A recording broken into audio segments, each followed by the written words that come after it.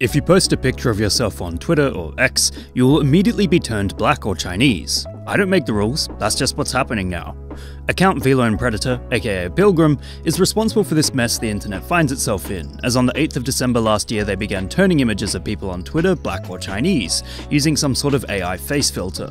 Their bio simply reads, "I have a vision for the world," and their commitment to this one-note bit has seen their account rise to stardom, with each post receiving hundreds of thousands, if not tens of millions of views. At times, Pilgrim will take hot topic persons and make them black or Chinese, such as Stephen Hawking or Gypsy Rose, and this process attracts mountains of comments.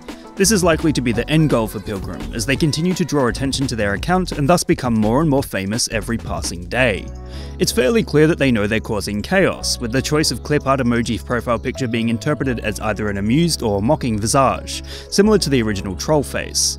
Despite being allegedly doxed, Pilgrim immediately showed what they would look like if they were black or Chinese, which people seem to absolutely love. Obviously, their actions have pissed off enough that some deem it worthy to commit a crime outing the personal details of Pilgrim on the internet, and that account has now been suspended.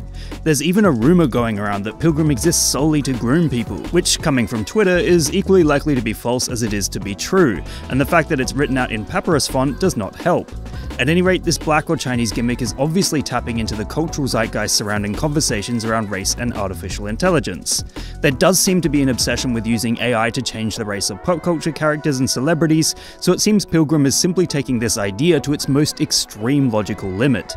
Not to mention, Pilgrim posted an image of Tyra Banks' choice to allow models to switch races on America's Next Top Model being considered one of the worst TV decisions in history by Rolling Stone, with the caption, "Leave it to the professionals." At this stage, it would appear as if Pilgrim wants viewers to attach their own ideas on what the account is trying to achieve, and if that is simply using technology to see what people would look like if they're black and Chinese, then so be it.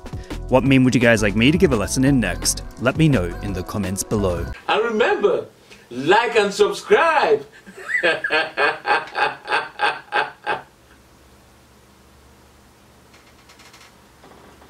Or else.